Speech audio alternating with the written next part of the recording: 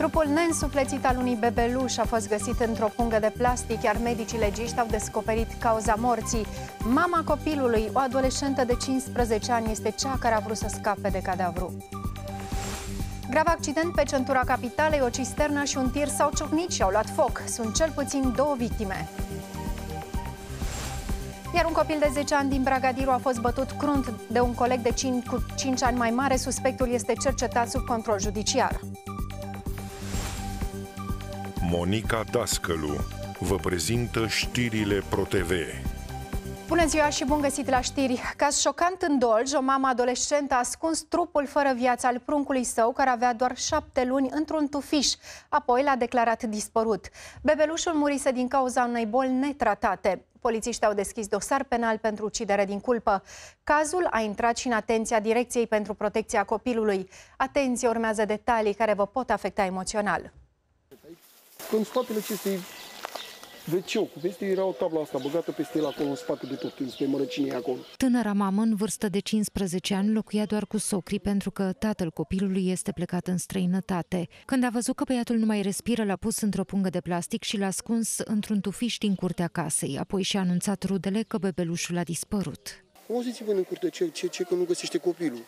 În momentul ăla, băiatul s-a alarmat, socrul, cum ar veni socrul ei. Pe consideratul că zic, bă, cine va fi într-o la copilul sau fie și la 8 luni, la 7 luni, nu iasă un copil de aboașele până afară. Ne-a dus pe pistă că, vezi, doamne, l-ar fi răpit. La fața locului au venit criminaliști care au început căutările și după câteva ore au găsit cadavrul. L-a crescut 8 luni și după 8 luni să-l bagi în pungă și să-l arunci după WC-ul? Asta nu e, mamă. Necropsia a arătat că pruncul a murit din cauza unei pneumonii netratate. Rudele spun că în primele luni de viață a fost tratat în Germania pentru o răceală puternică. Apoi a fost internat și la Craiova, însă acum nu ar fi dat semne de boală. La Craiova a fost internată cu el. La Craiova, la noi, când a venit din Germania. De acolo, doamna, a venit răcit. Din Germania? Din Germania, că era frig, a zis că a stat și acolo în spital. Din Germania, doamna. A zis că a venit cu el în România. Nu, doamna, nu zăcea la pat, nu tușea, nu era răcit. Tânăra mamă a fost luată de părinți din casa socrilor. Polițiștii au deschis dosar penal pentru ucidere din culpă. Cazul a intrat și în atenția Direcției pentru Protecția Copilului. Incendiu și pericol de explozie după un accident rutier pe centura București. O cisternă s-a ciocnit cu un autotren și după impact ambele mașini au luat foc. Cel puțin o persoană a murit și alta este în stare gravă la spital. Pompierii au intervenit de urgență. Colegul meu, Daniel Nițoiu, a urmărit acest caz și știe mai multe. Bună ziua, Daniel! Bună ziua, Monica! Bună ziua, doamnelor și domnilor! Prima grijă a pompierilor care au ajuns de urgență la fața locului a fost să identifice ce tip de încărcătură se afla în cisternă, pentru că exista riscul unei explozii. A fost chemat un echipaj CBRN specializat în depistarea pericolelor chimice, biologice, radiologice și nucleare. Din fericire nu a fost vorba de așa ceva. Cisterna era încărcată cu cereale. O altă problemă cu care s-au confruntat pompierii la fața locului a fost lipsa surselor de apă, așa că au fost nevoiți să alimenteze cisternele de la 2 km departare. Întreaga intervenție a durat aproximativ 3-4 ore, timp în care polițiștii Serviciului Rutier Ilfov au instituit un perimetru de siguranță, iar circulația a fost blocată complet atât pe șoseaua de centură a capitalei, dar și pe calea ferată din imediata apropiere. Din păcate, ambele autotrenuri s-au făcut scrum. Din primele informații ce au reușit și polițiștii la fața locului să afle de la șoferii care circulau în spatele celor 2 camioane, se pare că șoferul care conducea cisterna nu a mai putut să controleze autotrenul după ce unul din pneuri ar fi explodat. Așa a pătruns pe contrasens, iar impactul a fost inevitabil. Din ciocnirea celor 2 autotrenuri, unul dintre șoferi a pierit pe loc, iar celălalt se află în stare gravă la spital. Surse medicale au vești sumbre despre starea acestuia. Are arsuri pe 40% din suprafața corpului, iar omul este în comă de gradul 3. Polițiștii au deschis un dosar de cercetare penală pentru vătămare corporală și ucidere din culpă și urmează să stabilească cine este vinovat. Monica. Mulțumesc, Daniel. Un bărbat din Gorj a fost atât de determinat să se răzbune pe fosta iubită încât s-a costumat în polițist de câteva ori și a bătut la ușă. Suspectul avea și o armă asupra lui. Ar fi vrut să-i se restituie toate cadourile pe care i le-a făcut când erau împreună. Femeia spune că este amenințată și urmărită de el încă de anul trecut și, exasperată, l-a reclamat la adevărații polițiști. Roxana Tivadar are amănunte. Bună ziua, Roxana! Bună ziua! Din august anul trecut spune femeia că este șantajată de fostul iubit, un bărbat de 37 de ani. Acesta îi cere înapoi toate cadourile primite în timpul relației, dar și suma de 30.000 de lei. În tot acest timp a urmărit-o acasă, dar și la serviciu, a amenințat-o că îi va face rău, așa că femeia a început să se teamă. Ultima ispravă s-a petrecut chiar ieri, când individul i-a bătut la ușă având la el un pistol de tip airsoft, dar și o șapcă de polițist, iar în urmă cu 2 săptămâni a mers la ea acasă purtând o uniformă de agent de poliție. După toate aceste fapte, individul s-a confruntat cu adevărații polițiști care l-au reținut pentru 24 de ore. Este anchetat pentru uzurparea de calități oficiale, hărțuire și amenințare. Atât de aici. La revedere! Roxana, mulțumesc. Răpire ca în filme la Constanța. Un milionar a fost ridicat din fața blocului în care locuiește, ținut captiv pe bancheta din spate a unui autoturism și torturat mai bine de 6 ore. Totul la comanda unui cetățean englez care a trimis în România 3 nigerieni pentru a recupera o datorie de 3 milioane de euro. În răpire ar fi fost implicat și liderul unei rețele de trafic de droguri. Suspectul de răpire a fost condamnat în primă instanță. Bărbatul răpit, Costin Miu, este un tânăr care în ultimii ani a reușit să câștige sume impresionante de bani din investiții în criptomonede. A intrat în vizorul unui traficant de droguri din Londra care ar fi comandat răpirea. În momentul în care a coborât din scara blocului în care locuiește, victima a fost imobilizată de agresor și urcată pe bancheta din spate a unui autoturism. Bărbatul a fost ținut captiv mai bine de 6 ore, timp în care a fost torturat. În cele din urmă a acceptat să plătească agresorilor suma de bani care i-a fost cerută.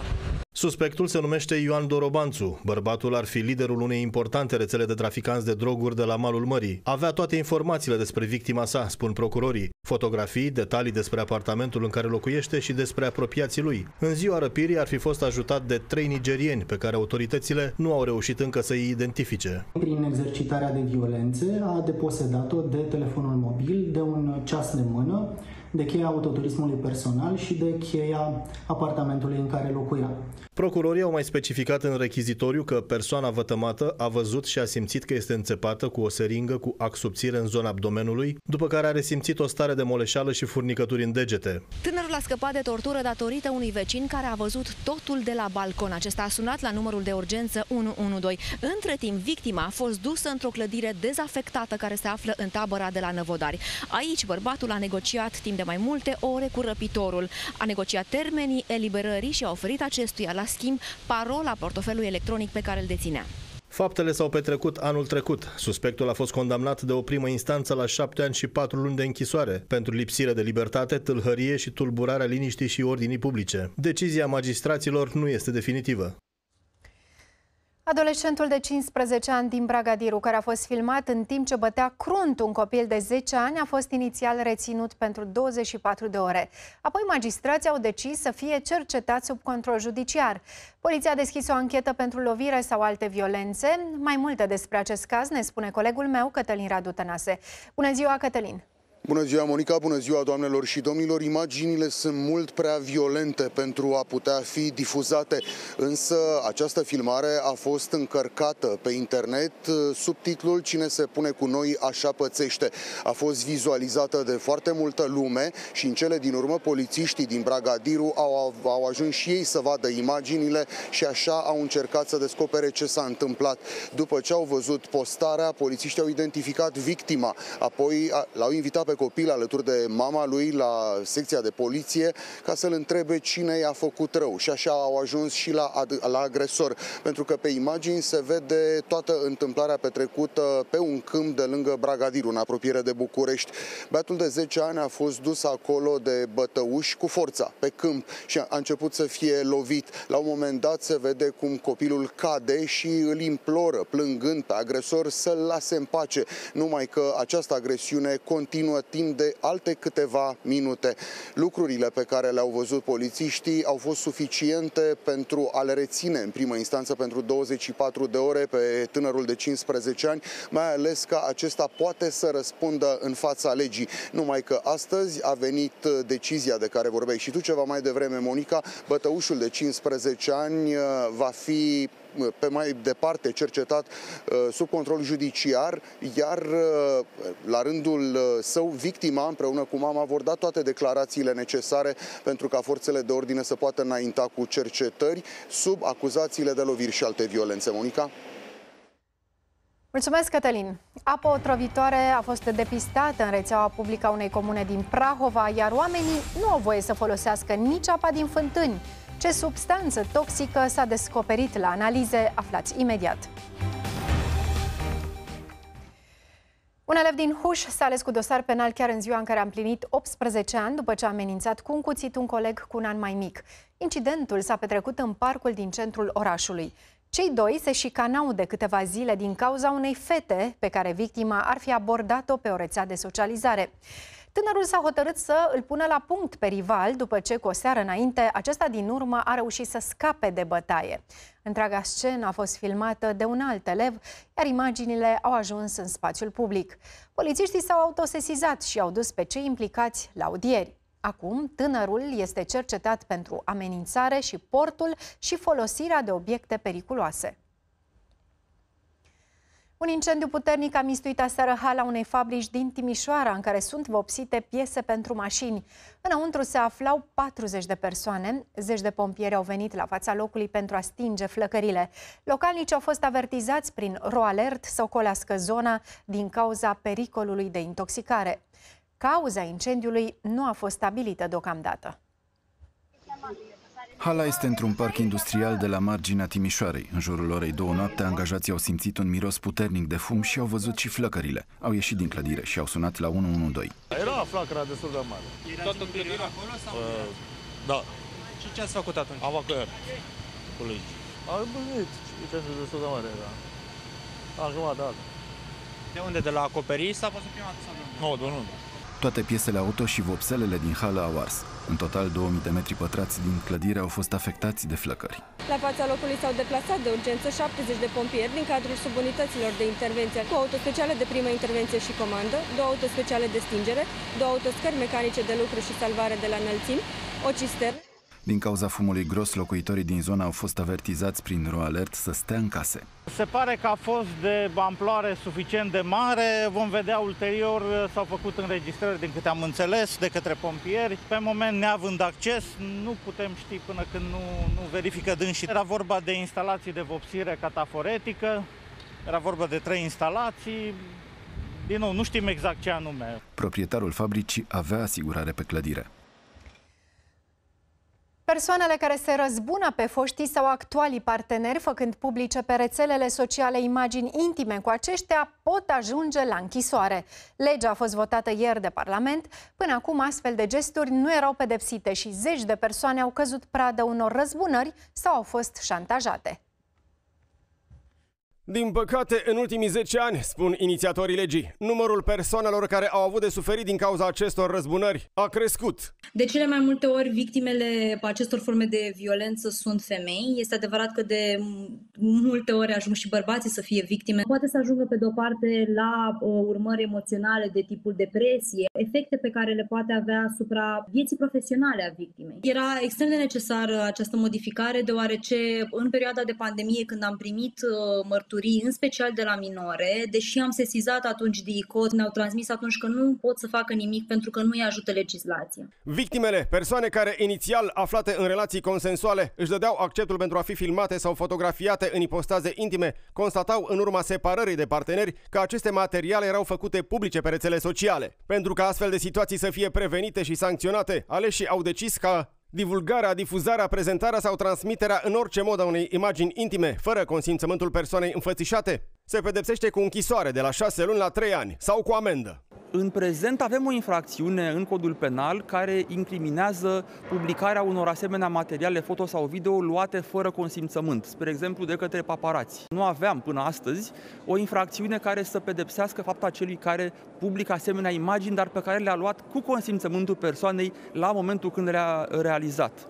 Deci acesta este elementul de noutate, se acoperă un vid legislativ. Tot mai multe țări au adoptat o legislație similară. Marea Britanie, Franța, Germania și Malta deja au luat măsuri, iar în SUA 39 de state pedepsesc cyberpornografia. La fel procedează și Canada, Israel și Japonia. Este alertă în Prahova, la Cocoroști Colți, unde autoritățile au depistat că apa din rețeaua de alimentare are arsen peste limitele legale admise. Evident, nu este bună de băut, nu poate fi folosită la mâncare și nu poate fi dată la animale sau folosită la udarea plantelor. În cele 8 sate afectate trăiesc 2600 de oameni. Autoritățile au pus peste tot afișe prin care îi avertizează pe localnici că nici apa din fântână nu este potabilă. Direcția de Sănătate Publică Prahova este cea care a constatat că parametrii în cazul arsenului sunt depășiți. Imediat a cerut interzicerea consumului. Valoarea maximă admisă pentru parametrul arsen în apa potabilă este de 10 micrograme pe litru. La ora actuală, cea mai mare valoare înregistrată la nivelul rețelei din UAT Cocoroști Colți este de 11. Arsenul este un element chimic semimetalic folosit în aliaje pentru măsurarea durității. Compușii săi sunt otrăvitori. Pe ulițe în comună, oamenii nu-și fac griji deocamdată. Eu beau apă de asta și seara, și azi noapte. Credeți că e periculos? Nu știu, nu cred. Eu din moment ce n-am pățit nimic și am o vârstă. Cumpăr apă plată sau dacă ne aduce primăria ceva. N-au venit încă acele containere? Nu, absolut deloc. Să udăm de spălare, dar să nu bem din ea. Și cum faceți cu mâncarea? Noi avem apă igofor. Păi nu-i tot din pământ? Nu e mai bună. Alimentarea cu apă în zonă se face de la 2 puțuri. În jurul puțurilor pe care le avem nu sunt ferme zootehnice. Altă explicație n-ar fi decât jos în subteran să existe ceva. Fântânile pot fi folosite?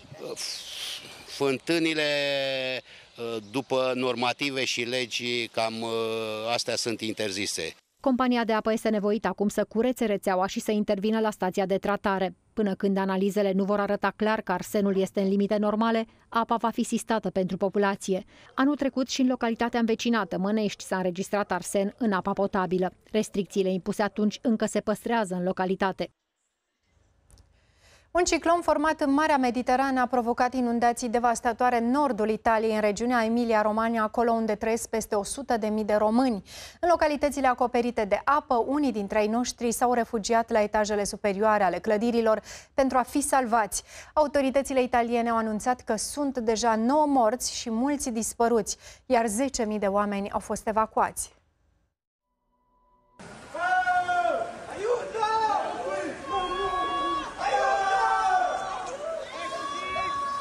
Vocile oamenilor prinși în casele inundate s-au auzit toată noaptea, strigând după ajutor în Faenza, un oraș din regiunea Emilia-Romagna, nordul Italiei. Așa arăta localitatea pe lumină. Acestea sunt imagini filmate în Cezena. Cu apa până aproape de gât, o femeie cu un copil în brațe face semn să fie salvată.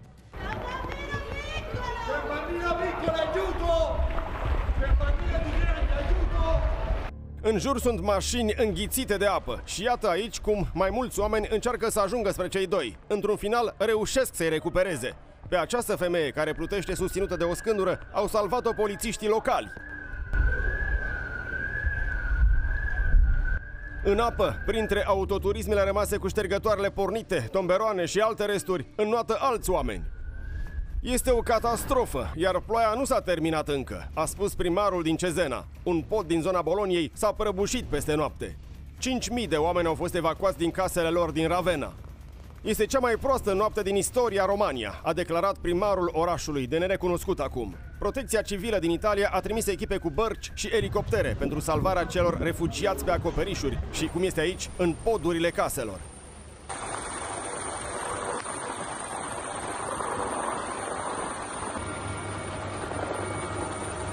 Doi bătrâni au fost scoși din această casă. 100.000 de români trăiesc în regiunea Emilia-Romagna, afectată de inundații. Mașina, după cum o vedeți acolo, este în mijlocul apei, cealaltă e deja înnecată.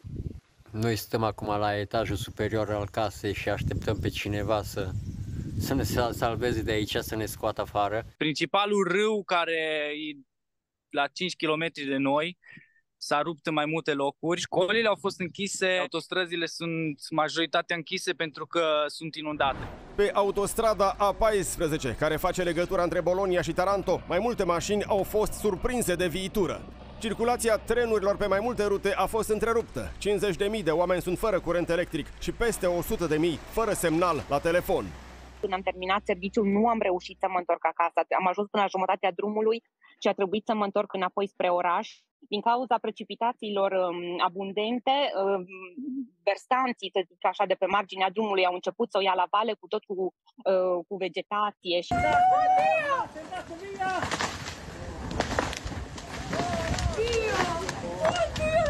Soțul meu e blocat acasă, nu reușește să coboare spre Bologna. Au zis și salvările care trec acum. Poliția, salvarea, pompierii, elicopterele, toate sunt în alertă. Ne așteptăm la cei mai rău. Formula 1 a anunțat anularea Marelui Premiu Emilia-Romagna din acest weekend, invocând probleme de siguranță. La Riccione și Rimini, valurile mării au ajuns să măsoare și 2 metri. Priviți în soiul ăsta de golf câte lemne și câte a dus marea înapoi. Și sunt protecții făcute din piatră. La Veneția este așteptată Aqua Alta, acea inundație care se produce de obicei toamna. Ar fi prima oară când se întâmplă în mai. În Italia, ploile torențiale au venit după luni de secetă, care au uscat pământul și, spun meteorologii, i-au redus capacitatea de a absorbi apa. La macchina che sta andando la nostra ex casa. Inundații au fost de asemenea raportate în Croația, Bosnia și Slovenia. Ministerul Român al Afacerilor Externe a emis atenționări de călătorie pentru aceste zone. Un avion ultraușor a aterizat forțat în această dimineață într-un lan de grâu la Sinești, în județul Ialomița. Din fericire, nici pilotul, nici aparatul de zbor nu au avut de suferit, însă în zonă a fost cerut ajutorul pompierilor. Surse oficiale din ISU Ialomița susțin că incidentul ar fi survenit după ce avionul de mici dimensiuni ar fi rămas fără combustibil. Pompierii l-au ajutat pe pilot să-și scoată aparatul de zbor din câmp și pentru că incidentul nu s-a soldat cu victime și nici pagube materiale, Autoritatea de Investigații și Analiză pentru Siguranța Aviației Civile nu va face nicio investigație. Pentru mica vacanță de Rusalii sau pentru această vară puteți ajunge în zone turistice mai puțin cunoscute, dar de o frumusețe rară. Vă propunem Valea Drăganului cu oferte neașteptate de diverse. Amănunte imediat. Înainte să preia șefia guvernului, PSD va negocia cu PNL și măsurile pe care noul premier ar trebui să le pună în practică de la 1 iunie. Pe hârtie, totul sună bine. PSD ar vrea ca salariul minim să crească până în anul 2025 la 500 de euro. Iar PNL spune că sunt bani ca pensiile mai mici de 3.000 de lei să nu fie impozitate. Opoziția critică propunerile. Teoretic, Marcel Ciolacu ar trebui să rămână în fruntea guvernului timp de 1 an și jumătate, așa că planurile PSD sunt până la finalul anului viitor. Cei de la PSD promit majorarea salariului minim, astfel încât niciun angajat cu normă întreagă și cu un copil în întreținere să nu câștige mai puțin de 500 de euro lunar. Nu a fost calculat însă impactul bugetar și nici nu există acum un plan anunțat clar. Cum ajungem la salariul minim de 500 de euro?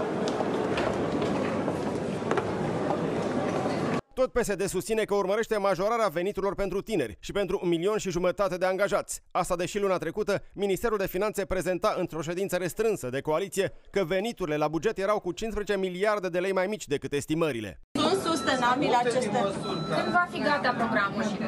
De fapt, ei au băgat nouă austeritatea în buzunare prin aceste prețuri care cresc în continuu și prin taxele pe care le aduc. Și liberalii vor să introducă în planul de guvernare măsuri cu impact social. De exemplu, și-ar dori ca pensiile sub 3.000 de lei să fie scutite de impozite, iar familiile care au copii să primească mai multe deduceri fiscale. Unde sunt mai mult de 3 copii, propun liberalii, părinții să nu mai plătească deloc contribuții la sănătate. Vorbim de măsuri care privesc toate categoriile de venituri. Până să se pună de acord asupra acestor măsuri, PNL, PSD și UDMR trebuie să stabilească modul în care își împart portofoliile din guvern. Nemulțumiți că rămân cu prea puține posturi, liberalii insistă că UDMR ar trebui să păstreze postul de vicepremier și un singur fotoliu de ministru, iar celelalte 3 ocupate acum să ajungă la PSD și PNL. Am spus că, evident, o discuție rațională, echilibrată, inclusiv legat de reducerea numărului de secretari de stat, vom avea. Actualul premier ar trebui să-și depună mandatul pe 26 mai, iar Marcel Ciolacu și noul cabinet s-ar putea instala pe 30 mai. După lungă așteptare, aeroportul Băneasa din București se redeschide pentru cursele comerciale în mai puțin de 2 săptămâni. Începe vara și implicit apare valul de turiști. Deocamdată o singură companie va avea curse la Băneasa, dar autoritățile speră să fie atrase și altele care să preia din fluxul de pasageri din Otopeni. În paralel, au fost anunțate investiții serioase pentru cele mai mari aeroporturi din țară. După aproximativ 11 ani de pauză, primele aeronave operate de o companie aeriană din Italia vor ateriza și decola de pe aeroportul Aurel Vlaicu din Băneasa. Pentru moment sunt programate săptămânal 4 zboruri pe ruta București-Roma. Deschiderea curselor regulate de la începutul lunii iunie, deci vom avea operată numai de către această companie. Pe aeroportul din Băneasa au loc doar câteva zboruri private, dar și chartere săptămânale spre Antalya, Tunisia sau Hurghada. O problemă va rămâne zgomotul creat, pentru că zona este înconjurată de multe cartiere și clădiri de birouri. Potrivit datelor, aeroportul din Băneasa are o capacitate de peste 350.000 de pasageri pe an, iar pentru 2023 autoritățile estimează puțin peste 100.000. Asta înseamnă că anumite curse de pe aeroportul Otopeni vor fi operate aici, mai ales în perioada vacanței. Rămâne de văzut care vor fi companiile aeriene dispuse să suporte noile costuri. În paralel, traficul aerian de pe aeroportul Henri Coandă din Otopeni a crescut cu aproximativ 40% în primele 4 luni, față de aceeași perioadă din 2022. Aeroportul a inaugurat o nouă platformă de parcare a aeronavelor, după o investiție de peste 20 de milioane de lei. Zona va permite aterizarea pe timp de noapte a unui număr mai mare de avioane, în timp ce pasagerii nu vor mai pierde atât de mult timp înainte de zbor. Este important pentru timpul de așteptare, pentru că toate aceste poziții vor putea fi utilizate fără niciun fel de restricții. Tot la Otopeni au fost schimbate și benzile de bagaje și înlocuite cu unele noi, care nu se mai blochează și aduc în timp util lucrurile pasagerilor. Cu un număr record de peste 1 milion de pasageri, aeroportul internațional Avram Iancu din Cluj-Napoca își va extinde terminalul plecării. Aici urmează să fie construite mai multe porți de îmbarcare pentru zborurile externe. Peste 3 milioane de pasageri ar urma să tranziteze în acest an aeroportul din Cluj-Napoca, un trafic similar cu cel înregistrat înainte de pandemie. Programul Casa Verde începe mâine în București, iar cei interesați se grăbesc să obțină documentele necesare. Zeci de mii de oameni ar putea ajunge la ghișeele ANAF să-și ridice actele care dovedesc că nu au datorii la stat, deși acestea pot fi eliberate online. Directorul Fiscului susține că procedura poate fi simplificată dacă instituțiile ar fi comunicat între ele. Programul Casa Verde are în acest an un buget de 2 miliarde de lei, ceea ce înseamnă că aproximativ 90.000 de gospodării pot beneficia de finanțare. Deși documentele se pot obține și online, în unele cazuri oamenii stau la coadă cu orele la ANAF și la primării. Doar la Administrația Județeană a Finanțelor Publice Ilfov s-au depus acum peste 1500 de cereri. Sunt foarte multe persoane care așteaptă pentru adeverința care trebuie de la ANAF și am curcat toate socotelile aici, că sunt foarte mulți și într-un timp foarte scurt. De vreo 2 săptămâni tot încerc să fac confirmare online, dar nu s-a putut. Pe de altă parte, directorul ANAF spune că aceste documente puteau fi obținute direct de către cei de la Administrația Fondului pentru Mediu. Agenția Fondului de Mediu din 2018 este înrolată în Patrimven și ar fi putut să iei din acest program certificat de atestare fiscală pentru orice cetățean care depunea la dânsii proiectul și se evita să ne aglomereze pe noi și să se creeze o mare nemulțumire la sediile ANAF-ului. Pentru zona București-Ilfov, înscrierea începe pe 19 mai și se termină pe 23 mai. Pentru a se înscrie, cetățenii trebuie să încarce documentele pe această aplicație de pe site-ul Administrației Fondului pentru Mediu. Pe lângă certificatele de atestare fiscală, care arată că și-au plătit taxele și impozitele datorate statului și autorităților locale, mai au nevoie de cartea de identitate și de extrasul de carte funciară. Pentru a evita cozile de la ghișee, autoritățile le recomandă doritorilor să își creeze un cont pe site-ul ANAF, aici la secțiunea Spațiu Virtual Privat. Și atât de aici își pot descărca singur documentele. Claudia Nițoi, ProTV. Odată cu vremea bună apar tot mai mulți turiști în zona Valea Drăganului din județul Cluj. Pe lângă drumeții pe munte, plimbări cu ATV-ul sau cu bicicleta, oamenii se pot răsfăța la pensiuni dotate cu piscină și spa. Iar unul dintre locurile preferate de cei care vor să admire natura este barajul Drăgan-Floroiu.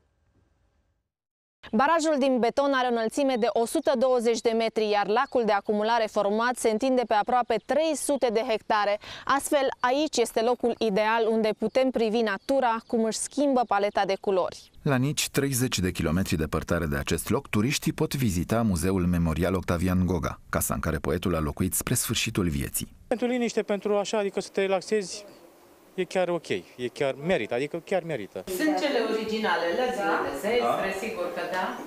Super. Poetul Octavian Goga s-a născut la Rășinar, lângă Sibiu.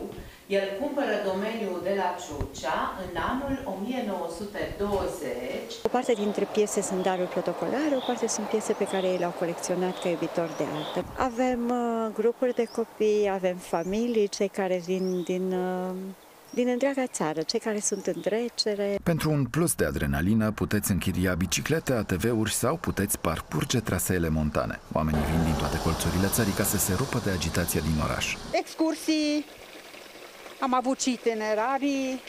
Cum ați descrie? Superbă, curată, aer curat, liniște. Și șoseaua care taie munții Apuseni și leagă DN1 de barajul Drăgan, denumită Drumul Apusenilor, este în sine o atracție. Drumul a fost reabilitat recent ca să facă accesul mai ușor și să stimuleze turismul local. În zonă există peste 500 de locuri de cazare care le oferă oaspeților diferite facilități. Acces la piscină, saună și sala de fitness. Avem restaurant à la carte și în funcție de preferințele fiecăruia avem un meniu destul de diversificat. Este un teren multifuncțional de sport care doresc să facă și mișcare, la fel pot folosi acest teren. Mini-piscina cu jacuzzi, avem masă de biliard, masă de ping-pong, teren pentru copii, de joacă. Prețul pentru o noapte de cazare pentru 2 persoane pornește de la 200 de lei și poate ajunge până la 600. După succesul înregistrat cu balurile mascate și decorațiunile de Crăciun, care au atras mii de curioși, Casa Miței Biciclista din București se deschide pentru publicul larg. Este de altfel una dintre puținele clădiri istorice în care oamenii pot merge pentru un film bun, o expoziție sau o petrecere, în camerele pline de istorie, restaurate cu grijă și respect pentru arhitectura originală.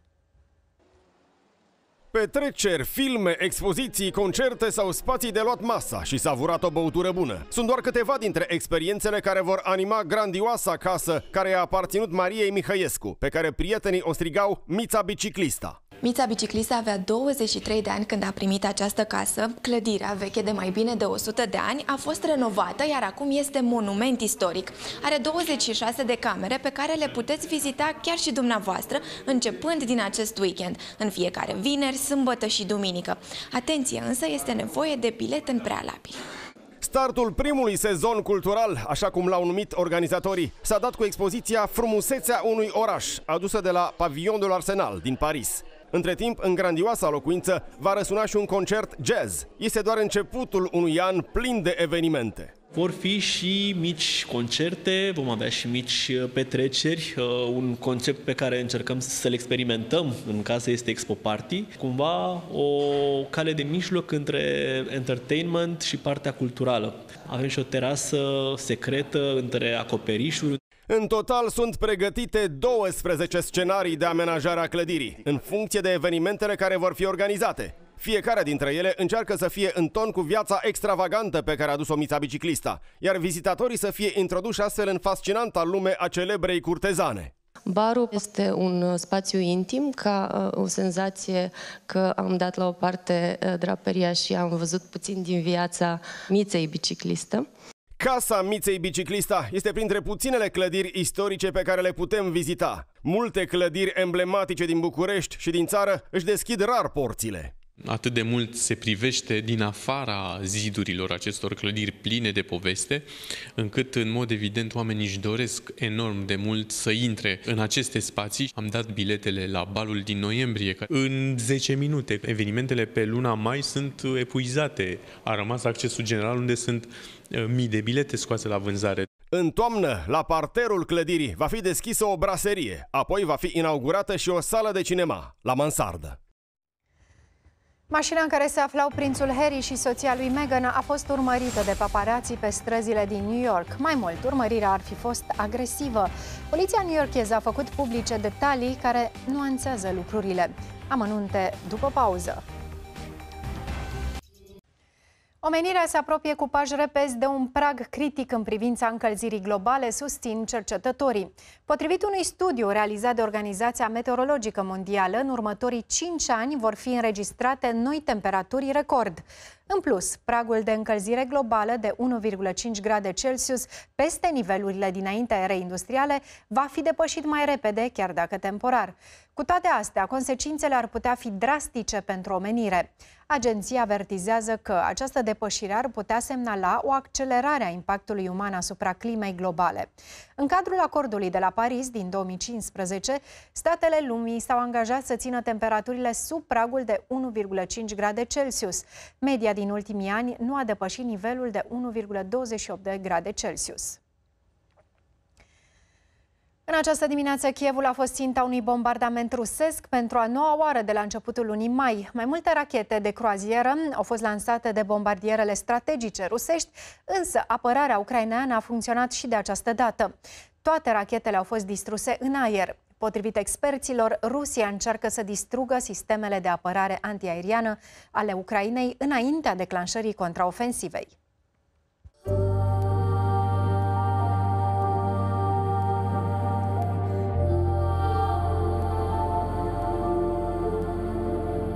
Armata ucraineană mai controlează doar câteva străzi la marginea de vest a orașului Bahmut. Rușii au concentrat acolo artileria și distrug toate clădirile rămase în picioare într-o încercare de a-i scoate pe ultimii apărători din localitate.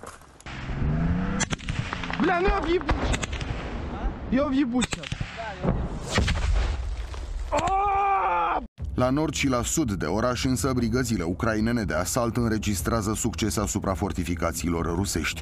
Mai multe localități au fost eliberate în ultimele zile, iar rușii s-au retras, potrivit versiunii oficiale, pe poziții mai ușor de apărat. The Russian High Command has obviously told its generals, take Bakhmut, don't care what it costs, just get it.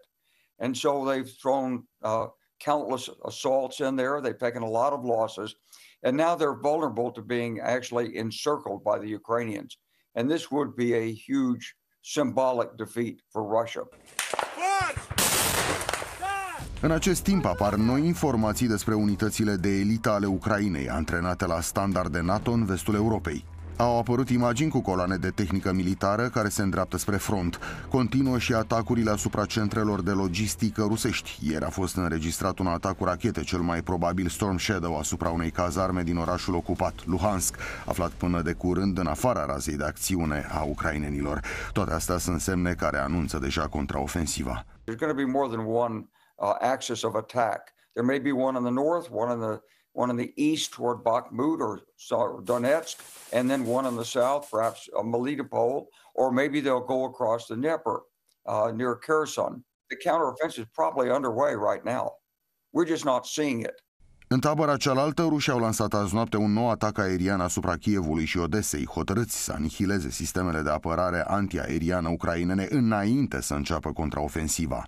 Rușii au bombardat și zone civile din Harkov, Чернігів, Суми și Херсон. Сьогодні російський обстріл нашої Херсонщини забрав життя ще однієї дитини, хлопчика, його звали Всеволод.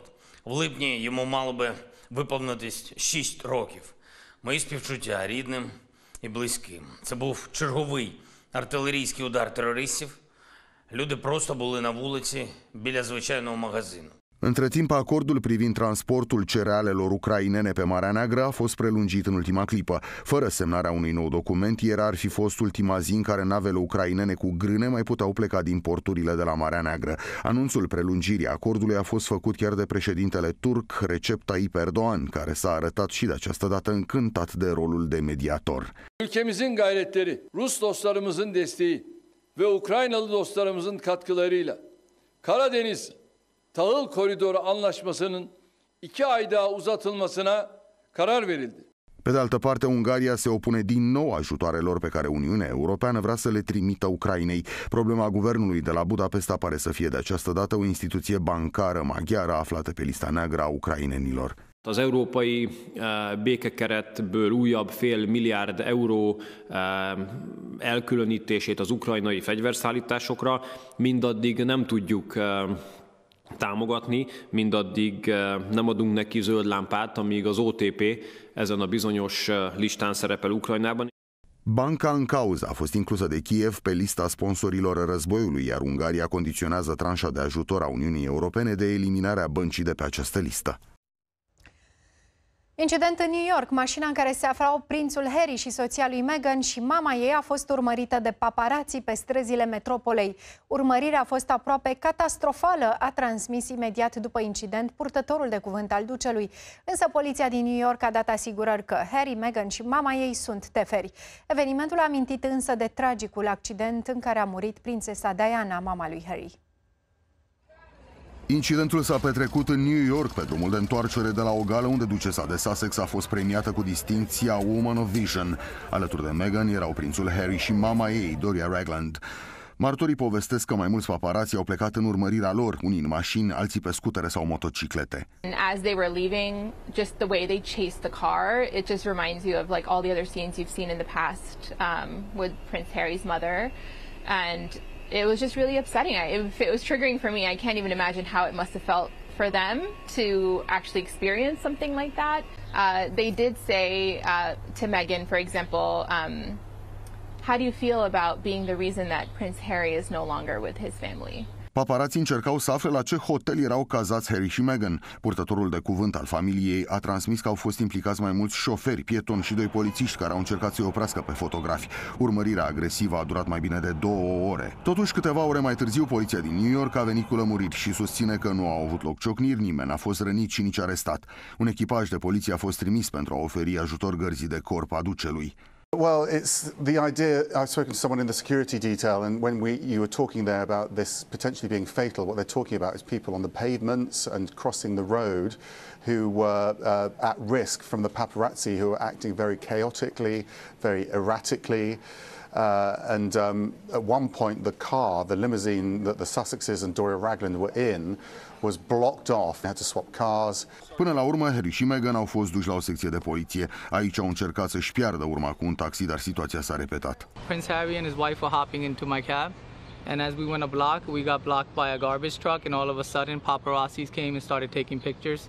Taxiul s-a întors apoi la secția de poliție. Ducele și ducesa de Sussex au reușit să plece abia la miezul nopții, când au profitat de faptul că polițiștii care intrau în tura de noapte au plecat cu autospecialele în patrulare în același timp și au reușit să blocheze traficul suficient pentru ca mașina cu familia princiară să scape de paparații. Harry and Meghan, they look very nervous. When the paparazzi started taking pictures, I heard from the back somebody said, "Oh my God," you know, and then the look on their faces, you can tell that they were nervous and scared. Autoritățile din New York au demarat o anchetă, dar spun că situația n-a fost chiar atât de gravă, pe cât reiese din spusele apropiaților lui Harry și Meghan.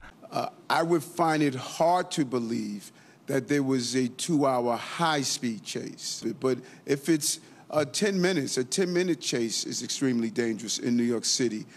We have a lot of traffic, a lot of movement, a lot of people are using our streets. În cartea autobiografică a prințului Harry, care a stârnit atâtea controverse, el povestea cum întreaga copilărie ei a fost marcată de agresivitatea fotografilor care vânau imagini inedite cu mama lui. Harry talked about the terrible situation of it, mother's awful death. The last thing she saw was a paparazzi flashbulbs, he said. And he also said in the interview with Oprah that his first memory, his earliest memory his most significant memory of his mother was her crying while she drove the car because he and William were strapped in as children in the back seat and she couldn't drive forward because there were paparazzi everywhere and she was so upset that she couldn't drive the car. Prințesa Diana a murit într-un accident de mașină în 1997 la Paris în timp ce era urmărită de fotografi. A fost lansat trailerul celui de-al 7-lea film din seria Misiune Imposibilă, în care actorul Tom Cruise face din nou spectacol prin cascadorile sale.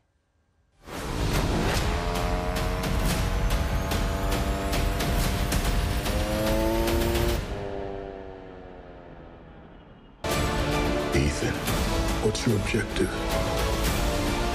What's your ultimate objective? Ethan Hunt, interpretat de Tom Cruise, este trimis într-o nouă misiune periculoasă pe urmele unui nou tip de armă care amenință omenirea. Cursa lui contra cronometru are loc în cele mai spectaculoase locuri și orașe de peste tot din lume. Filmul va apărea pe marile ecrane la începutul lunii iulie.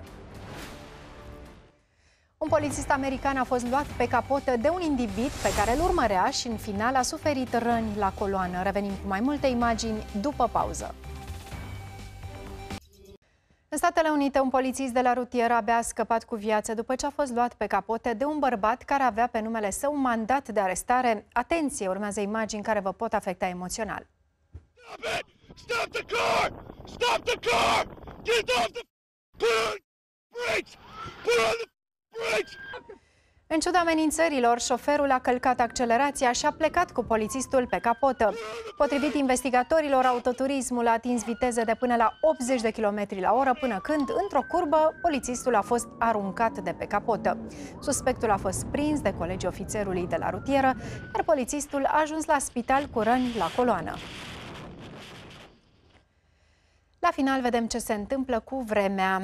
Mâine temperaturile cresc în cea mai mare parte a țării și vor fi valori cuprinse între 20 și 28 de grade Celsius. După amiază și seara apar averse cu fenomene electrice în vestul, sudul și centrul țării. Vor fi condiții de grindină și se pot strânge cantități de apă de 15-20 de litri pe metru pătrat. În București, mâine se încălzește și maxima va ajunge pe la 27 de grade Celsius. Spre seară, norii se adună treptat și sunt posibile averse și fenomene electrice. Temperaturile cresc și în zonele de munte, dar atmosfera va fi instabilă. Din a doua parte a zilei vor fi ploi zgomotoase, mai ales în Carpații Occidentali și Meridionali. Vântul va avea intensificări pe creste, dar și pe timpul ploilor cu viteze de 40-60 de km pe oră. Doamnelor și domnilor, acestea au fost știrile după amiezii. Nu pierdeți, de la ora 19, principalele evenimente ale zilei prezentate de Andreea Esca. O seară frumoasă, pe mâine!